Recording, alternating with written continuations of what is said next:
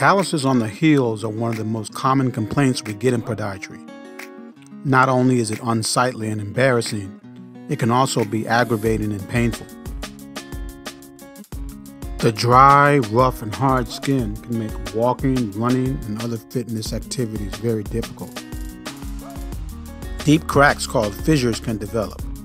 These cracks can become painful, become full thickness of the skin and bleed, and can lead to infections.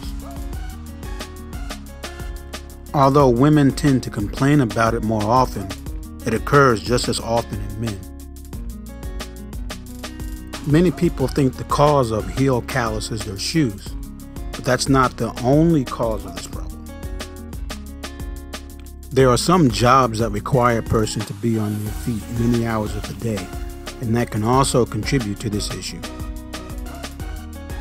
Other causes include increased body weight, neurologic conditions which lead to dry skin, like diabetes, medications, wearing shoes without socks, wearing non-supportive shoes very often, like flip-flops and sandals, dry weather, or a combination of any of these things.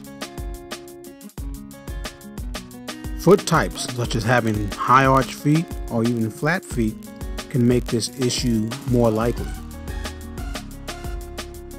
You may not like to hear this, ladies, but high-heel shoes are notorious for making this problem worse, especially shoes that have just a strap in the back or backless.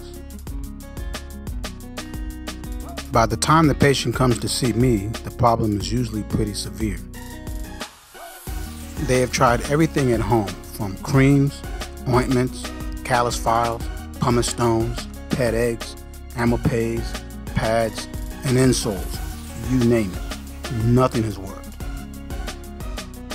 These patients tend to hide their feet, even from their significant others. They wear socks all the time, even around the house and to bed. Some have even told me that they have problems with intimacy because of this heel problem. So when they finally come in to see me, I discuss any of the issues that may be contributing to the heel callus. The types of shoes they wear, the work that they do, fitness and activity level, medical issues, how often they go to a salon, and all the things they've tried at home that have failed.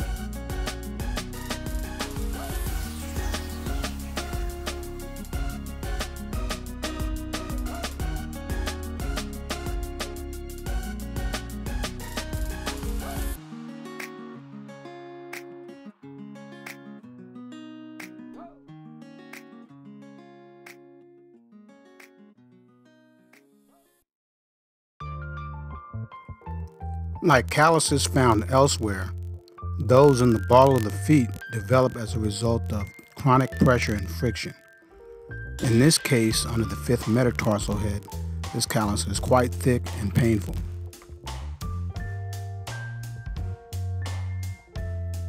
Calluses over or just under a bunion are very common. Pressure and friction develop in the skin between the shoe and the underlying bone, so these calluses can form very quickly.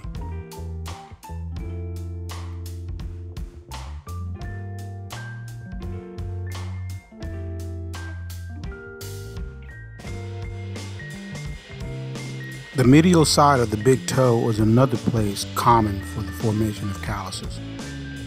There is not much tissue between the skin and the bone, so if the shoes are too tight or there's stiffness in the big toe joint, the pressure and friction can build up very easily.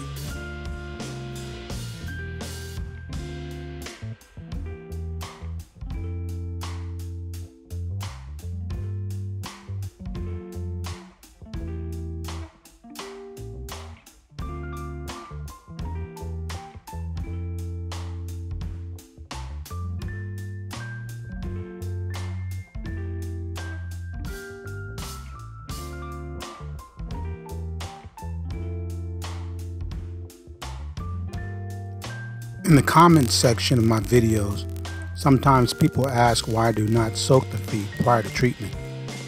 I actually do. It's just not always caught on film. Usually what happens is that my medical assistants take the patients out of the foot bath after 10 minutes, which is before the time I come into the room to treat them. So what can be done about these calluses? What can be done to prevent them from returning? The treatment plan varies from patient to patient, but all get regular trimming of the calluses every 2 months until they come under control. Those with biomechanical issues, such as flat feet or high arch feet, will need custom molded orthotics to help control those issues. Of course, moisturization is very important. Most lotions and creams will do fine, but if they don't work for a particular patient, I highly recommend shea butter or other emollients. I also make shoe recommendations based on the patient's lifestyle and occupation.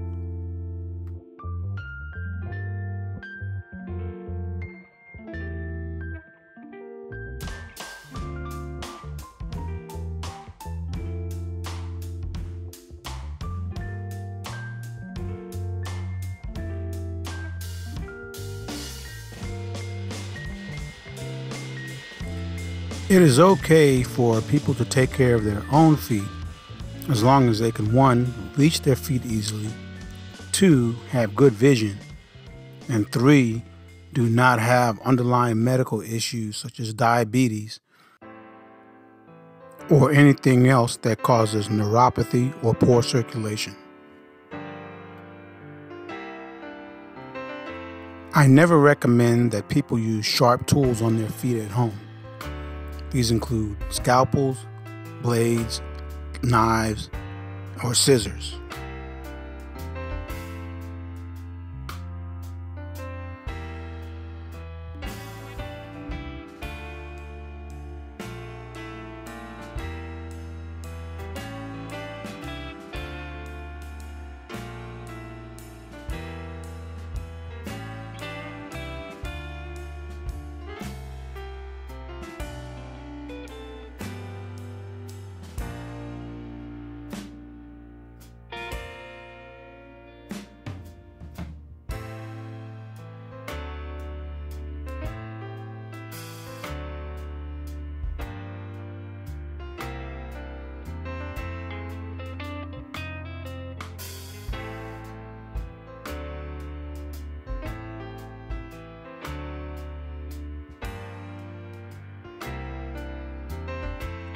It is possible to get rid of calluses once and for all, but it will take a combination of all the things I discussed to make that happen.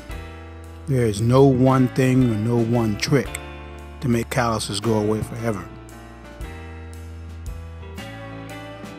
So if you've been suffering from calluses for a long time and you've tried everything under the sun, it's time to see a podiatrist. This doctor will put everything together to figure out what your issues are and to figure out a treatment plan that will help you get rid of these calluses once and for all.